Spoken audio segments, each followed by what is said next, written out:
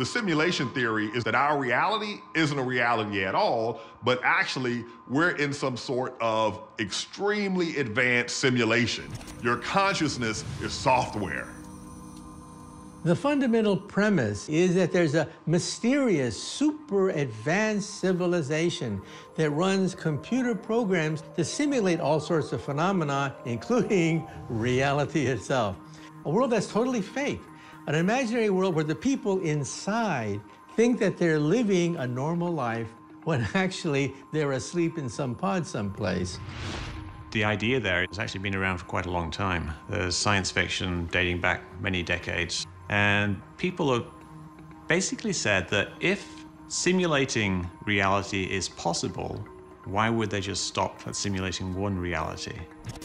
So if it is possible, then there's going to be lots of simulated realities, and those realities themselves will end up simulating other realities.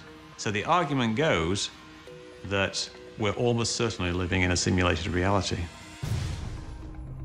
Computers started off very weak, relatively speaking, very large, and now they're incredibly powerful and small, and our software has evolved to the point where we have virtual reality simulations. So what if there is some advanced civilization that is far beyond where humans are? Then could they create a simulation that is something like what we consider reality?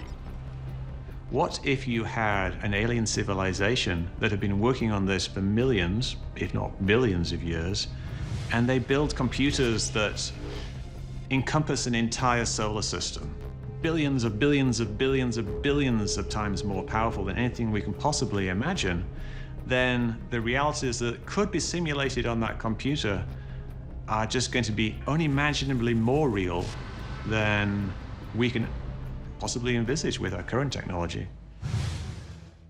Then you could imagine that virtual reality could get more and more advanced to the point where you can't tell it apart from the real world. But the main argument against us living in a matrix is the very existence itself.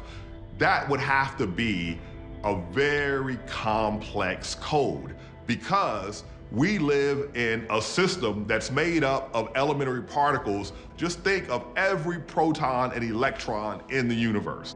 There are so many atoms in the universe, so many possible simulations, so many possible futures, that it would require more atoms than the entire universe to recreate scenes of the Matrix. But it's impossible to disprove a negative. Let's say that you want to disprove the Matrix theory or disprove angels and unicorns. Well, you can't, because someplace on the earth there could be angels and unicorns hiding. So if reality is some kind of simulation, then strange things are going to happen because no code is perfect. But unfortunately, when I look into these things, they generally have a pretty boring explanation, which is a shame, really, because I would like there to be a bit more magic in the world.